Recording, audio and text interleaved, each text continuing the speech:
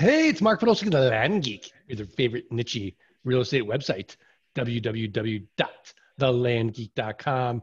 And we are super excited for our guest today because he is a former Land Geek client and a current Land Geek investor, and he's doing something else.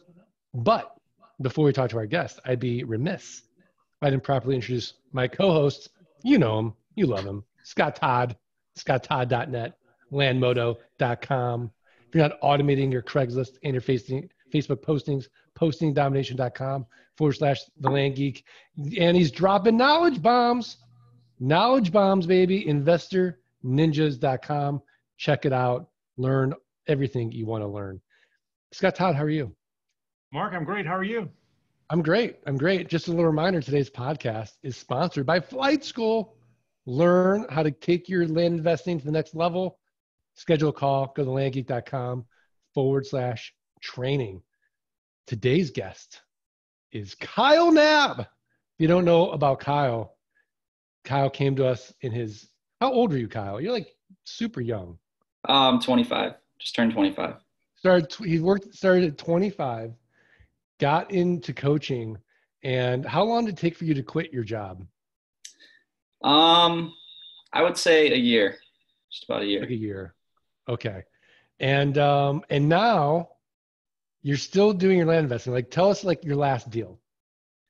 I just had a nice wholesale deal this morning. Low return, only 100%, but I profited $2,500 off it. So it was a pretty nice, quick. I love it. I was like, it's a low return, only 100%. I know. We won't make fun of that return, Kyle. All right, thanks. So Kyle, so you're making all this money, but most importantly, I would argue you've gained a lot of time. So kind of walk us through your journey and what your day's like now, and what are you doing with yourself? Yeah, so when I first started, I was a waiter for a local Olive Garden, struggling to get by, and stumbled upon you and your coaching system. And I went through coaching, and it was an amazing experience. I think halfway through, I was able to quit my job and do this full time. I worked closely with Tate. He was a huge help, turned me on to wholesaling, talked a little with Mike Zano about that as well. And that's really what kicked it off for me. And now I'm just making passive income and have everything automated with your system. And it's amazing. I have so much time in my hands now. So how many hours a week do you work in land? I try to at least commit about 2 hours a day. So about 14 hours a week, probably 10 to 14. 10 to 14. Wow. And that's really just phone calls and answering some important emails. And that's really about it. Some new market research.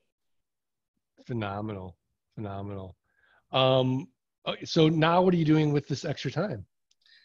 So I like to be busy. I don't like having all the free time, and all of my friends are working full-time jobs, so I don't really have anything to do when I have this free time. So I decided to start another business in web development and programming.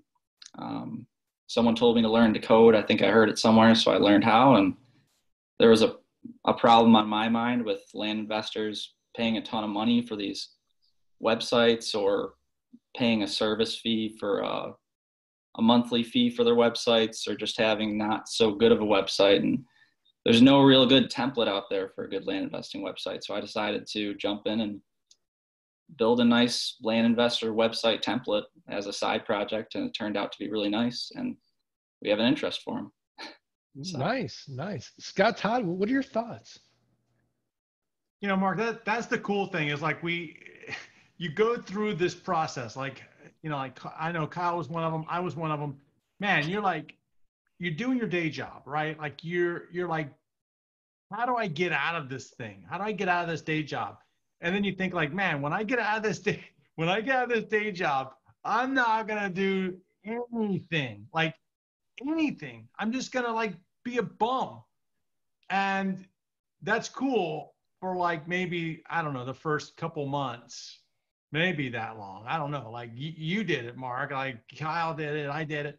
Like, and there's other people did. And then all of a sudden what happens is you start to realize exactly what Kyle just said is, man, all of a sudden I got all this free time on my hands. And what am I going to do with the free time?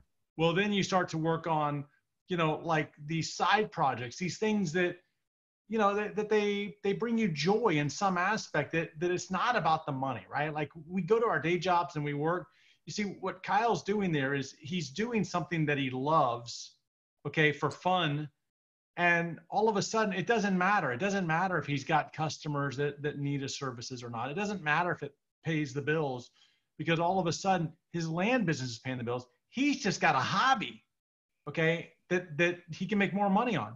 And I think that's really what a lot of people miss out. And if Kyle really wanted to be smooth, what he could do is he could use the same principles that we taught him in the Land Geek coaching to like begin to outsource that work. And then all of a sudden he's on to his next project. So he's got this project and that project. The next thing you know, he's got more websites than I do. I mean, let's not go crazy, Scott. I know, like, while you're talking, you probably just registered a new domain, but No, I didn't. Kyle, I know you know how to code and you know how to develop, but you really aren't doing the work, right? No, I have a partner that handles most of it, and we also we outsource a ton to VAs, and we use Upwork and Fiverr a ton as well. See, you're doing it. I work on all the updates to our sites, all the improvements we make. I write the code for all the cool features that we have and all of that. But for the most part, a lot of that is beginning to be automated as well. I know our marketing is, and we're working on a couple more things to be outsourced. All right, let's just get into it. Like, convince me. Trevor Mock was on the podcast talking about investorcarrot.com. These guys specialize in real estate websites. They've been doing it a while. Why your service and not Investor Carrot or something similar? All right, I'm going to start off by telling everyone you don't need a website. You definitely don't need one. If you're just starting off, you haven't done a deal yet, don't build a website, don't buy a website. Just do what you guys teach, make a couple sales, and then once you're rolling and you have extra time and money, then that's the time you're going to want to get a website. And the main differences between Carrot and Lead Propeller and all those guys is I believe in like monthly payments for certain services, but for a website, for something that you own that's yours, I don't like the monthly payments that they do, because you never really own your website. If you stop paying them, it's not yours. They'll take it away. And with us, it's just a one-time fee and it's yours for life. It's built custom to exactly the specifications you want. And it's very land specific, where the other ones can kind of be a little mixed in with real estate, housing, and stuff like that. So how is the website structured so that it is land specific? Can you give us some examples? Yeah, absolutely. So when we build them, we have a specific area for your down payment, your monthly payments, a link to send you to GeekPay where they can pay right there. It's all plug and play. We make easy custom fields in the back end. They specify what you're supposed to type in there, like property description, pictures of your land. You plug them right in, it posts them really nicely. We have a nice property details sheet that says everything from does it have a well or sewer on the property, all the way to the property address, elevation, all kinds of stuff. And we can customize that to exactly what each individual person wants on their website. And it's also, the best thing is it's a custom website, but we build it with WordPresses. It's a WordPress site, but it's built custom from scratch. So you actually use the WordPress backend, which makes it very user-friendly when you're editing your site. Very, very cool. So I can understand, like, is it a template? Because we wouldn't want everyone's site to look the same. For example, it's very, very important to me that my site look way more beautiful than Eric Peterson's at landopia.com, right? So Yeah. how do you make sure, like, if I hire you to build my site with the sole focus being just make it look better than Eric's, how do you guys do that? So some things, some parts of it is a template. But the cool thing about coding and stuff like that is there's this thing called CSS, and it can really change the color, the design, the layout. We really make every site look different. In the beginning, I wasn't really thinking of that. I thought, let's make every listing page the same. My business partner actually told me that that's probably a bad idea. And I agreed. We don't want every website to look the same. So we decided to go with a full custom design from the beginning. Every homepage is different. We usually go off the person's logo if you have one, or we can give you a logo based on your business name. You pick the colors that you want to go with, and we basically build you a custom website. You tell us what you think. If you like it, you like it. If you don't, we'll redesign it for you an unlimited amount of times until you're satisfied. Each listing page can be different. We never use the same colors. We never use the same layout. Everyone's website's going to look different, but the main key features and details are going to be the same and easy to edit and customize. Awesome. Scott Todd. What do you think? I mean, that's the thing is like, like people like to do things themselves, right? Like we all like to do things ourselves. And, when you're starting a business, and that's what you're doing when you start a land investing business, is you're starting a business, right? Like you're going from zero infrastructure to infrastructure needed. Well, the wrong time, in my opinion, the wrong time to go worry about a website is when you get going, right? Like too many people are worried about the logo. Oh, I got to make my logo look good. I got to tell you something, like the logo is the last thing that people care about, because they don't really care about your company being polished. What they care about is you being you. They want to work with individuals, not companies. That's why they shy away from the brokers and the big firms and whatever. They don't want to deal with a bank or a polished company. They want to deal with Bob down the street. And, so once you get going, like then you can try to learn all this stuff. You can try to learn all this stuff, how to code and everything. But why? Why do that when you can just go to somebody that one is a lot better at it than you are? And, like if you want to start to get polished, well, great, go get polished. But in the beginning, don't even worry about getting polished until you've got some deal flow going and you've got some passive income coming in. That's the last thing that I think you need to worry about. So then what you do is you go and you get polished at the right time, but use somebody that knows what they're doing. Like unless you're a graphic artist, like Eric is a graphic artist. Well, man, he enjoys it. He's going to go do it. But I'm not a graphic artist. And like Mark, I don't think you are either. For us to spend our time to try to figure something out, it's a train wreck. Let somebody else do it who's better at it than you are. Scott, I can't even shop for myself. Like if I like go to my wife, I'm like, what do you think of this shirt? She's like, no. I'm like, I've just given up essentially as far as anything aesthetic in my life. So it's great to have somebody like, shirt, you like it? You like this shirt? I like the shirt. You picked that out? Yeah, you want me to start picking you out some clothes? Whatever. Christine picked that out. Whatever. No. I pick out all my own clothes. I swear. Like if you need me to help you, I can. All right. Yeah. All right. Next time I'm with first you. Of all, like I don't like Tommy Bahama so much. It's like okay. you're all about Tommy Bahama. It's okay. We'll go to Nordstrom's. I'll find you the look. Okay. Fine. Just don't tell your wife I did it, because I don't want her to hate me.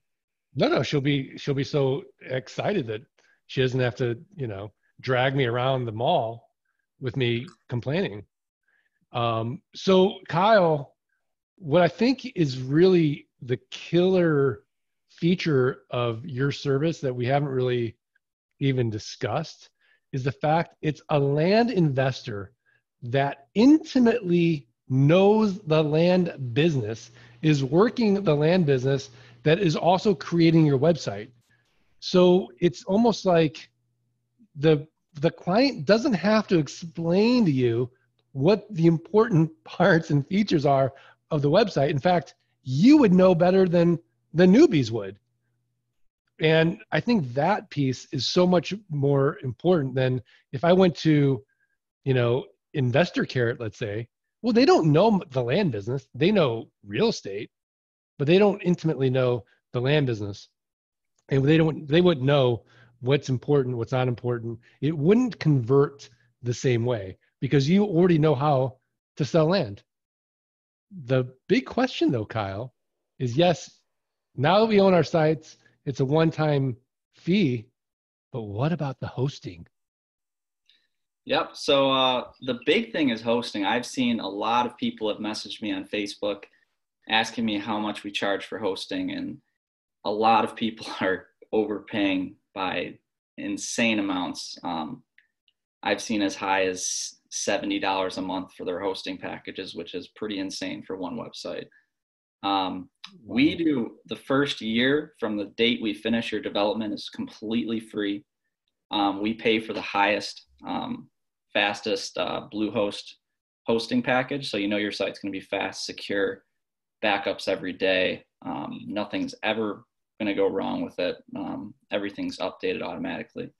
And we're only charging, I believe, $25 a month for hosting starting the second year, which is, I think it's pretty affordable right now. I think Carrot, their cheapest package is $50 a month. I'm not sure if that includes hosting or not. I hope it does because it's pretty expensive to not own your site, but I think it's pretty affordable and a fair deal. I do too. Scott, Todd, what do you think? It's good. It's good. So, Kyle, we're at that point in the podcast now where Scott and I are totally convinced in a custom website, as long as it looks nicer than Eric Peterson's. So, I didn't mention yet, though, Mark, we do offer financing as well. You can finance the website? Absolutely. Oh my gosh. Really? Absolutely. I've never heard of that. Scott, have you ever heard of maybe financing a website? Look at what we taught him, Mark. I'm a land investor, Land Geek. I'm so proud. Are you using GeekPay to handle the payments? I'm gonna set up some sort of a payment plan. We're gonna utilize GeekPay and handle all the payments on there. We just need to set up ACH for auto payments possibly, or we might just go the route of Stripe and just create some individual. You can do both. You can do ACH, and if the ACH fails, it'll hit Stripe, because why partner with Stripe at 2.9% if you don't have to? Absolutely. ACH is cheap. So, Kyle, I think this has been a phenomenal podcast, really informative, really helpful. I think for me, what's most gratifying is that you're giving back. You don't have to do this, but the fact that you're giving back to the community and providing a service that is not just better, but way cheaper is phenomenal. But we're still going to push you like every other guest for your tip of the week, a website, a resource, a book, something else actionable for the Art of Passive Income listeners to improve their businesses, improve their lives. What have you got? All right, so I'm going to suggest, since I did learn how to code myself, I would suggest doing what I did. Go to codeacademy.com. It's completely free. You can learn the basics of coding. I would suggest HTML and CSS. It'd take about maybe 4 hours max, and you'll have the basics of coding under your belt. And then you can actually speak with your developers and people that maybe you pay to write code for you or design things for you. And you could actually figure out if they know what they're talking about, or if they're doing the right thing for you, or maybe you just want to code for fun and design some things. Codeacademy.com. I love it. My son actually does that because he's in robotics and has to learn how to code. Oh, but that's awesome. Unfortunately for me, I've got to pay $40 a month for the pro package, but it's worth it. I do think software is like the new oil. It's really important for everybody to know some software development. Scott, Todd, what's your tip of the week? Mark, my tip is, I think everybody needs to go check out this website. Ink, inkforall.com, INK for all.com. It is AI for web content optimization. It's just for writers. You put your stuff in there, and it goes in there and massages it and gets it nice and tight for your content, for Google, for all the stuff. Works with WordPress, kind of what Kyle was talking about. Take a look at it. See if it has impact for you guys. All right, I just downloaded it. Now I'm putting it on the Mac, and not the WordPress plugin. I want to ask Kyle, how many plugins should you have? Because isn't it true that if you have too many plugins, it slows the site down? Is that still a thing? So, plugins are huge. They can take up some space. You don't want to overload your WordPress site with plugins. The other thing is images. You wouldn't think it, but if you download full-size images, it can really, really take up a lot of space and really slow your website down.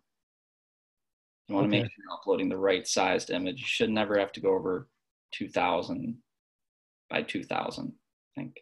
That's really important for our business too, because it is so image heavy as well.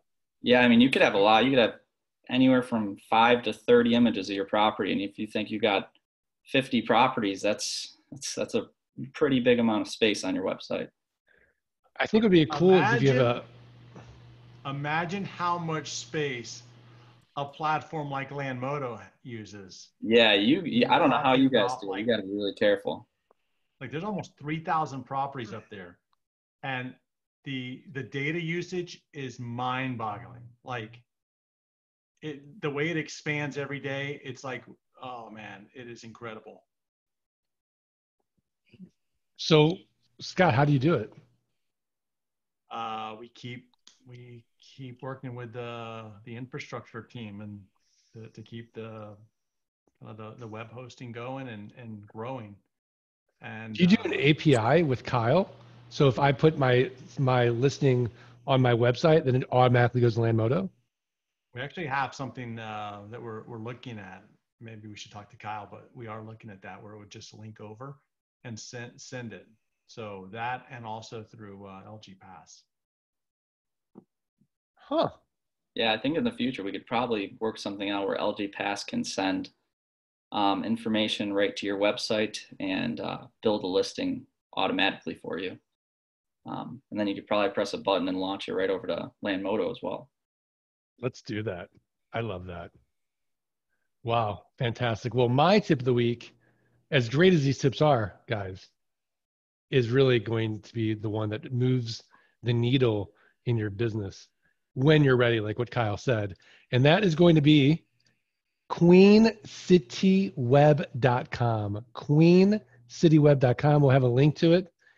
And we'll also have in the future a special Land Geek promotional link as well. So you can get a discount. I beat up Kyle very, very hard as far as getting our people a great price on their website. I made him cry. I'm not proud of it, but he did buy into the fact that I said, look, charge retail for everybody else, because all those investor care people that are not involved with Land Geek, they can pay full price.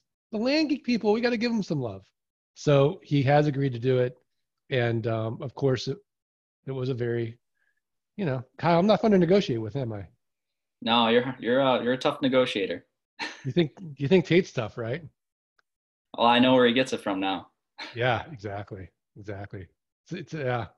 But that's great. And queencityweb.com. I want to remind the listeners that if you're getting value from the podcast, the 3 biggest favors you can do, it's so important to us, especially our fragile egos, is you got to subscribe. You got to rate. You got to review the podcast. Send us a screenshot of the review to support@thelandgeek.com. We're going to send you for free the $97 passive income launch kit. We're also going to add the new wholesaling course as well, how to double your money 30 days or less. And we really appreciate that. Kyle, Knab, are we good? I think we're good. If anyone wants to reach out to me, you can contact me on Facebook as well. I'm always up to answer any questions anyone has. Awesome. Awesome. Scott Todd, are we good? We're good, Mark. All right. Are we ready to do this? One, One, two, two, three. Let's let freedom ring. ring. That Kyle's, was pretty good. that's pretty good. I Tried. don't know. It was good. All right, Kyle. So what are you doing after this? Are you going to do some more wholesale deals? I am actually going to. I have to go record this deed, and then I'm in the process of buying a nice property in Colorado that I think I'm going to get a nice return on. But Really? more importantly, I got to go to Panera Bread and get some lunch. Oh, no. Don't say Panera around Scott. Seriously. Oh, no. All right. Well, thanks again, Kyle. And thanks again, listeners. We'll see everybody next time.